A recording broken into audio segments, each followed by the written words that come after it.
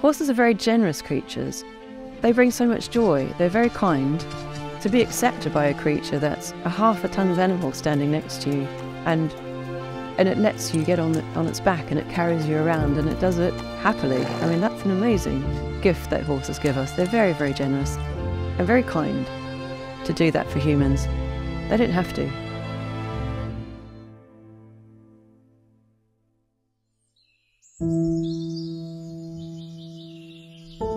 So the Magpie Centre is purely for riding for the disabled. It's been going for over 30 years. Here at Wallington Hall we've got beautiful facilities here, a lovely indoor arena and wonderful grounds to go riding around, so we're extremely lucky. We do carriage driving, we do riding. We also do therapy, so we do equine assisted learning therapy. We concentrate on what they can do, and it's what they can do that counts, not the disability or the particular problem that they have. We're not looking at that here, we're looking at what we can do to facilitate them moving forward.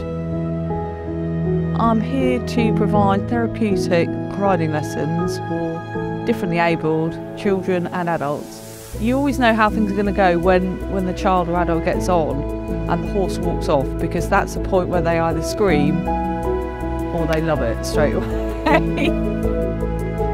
One of the biggest changes that I've noticed is a confidence, not just around horses, but around people in general, and feeling part of something special that changes so many people's lives.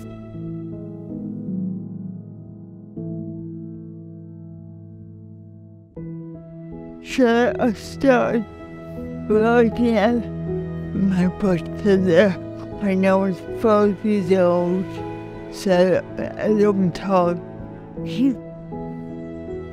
Well, I love riding. It gives people every sort of disability the opportunity to ride and improve and get exercise and mental well-being. Horses are very clever. They know a lot more than we think they do. They're really good at connecting with people.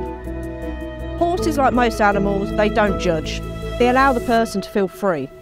People that are in wheelchairs who are never going to be able to go faster than a walk, they've got the ability to go on a horse and ride on their own. They see you for what you are on the day.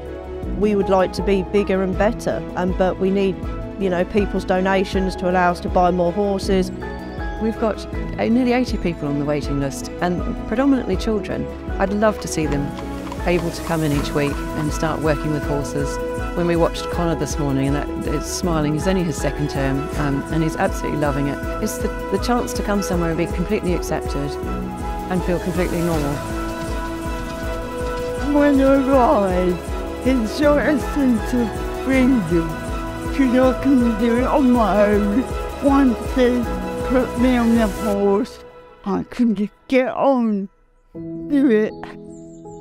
Yeah, it's good.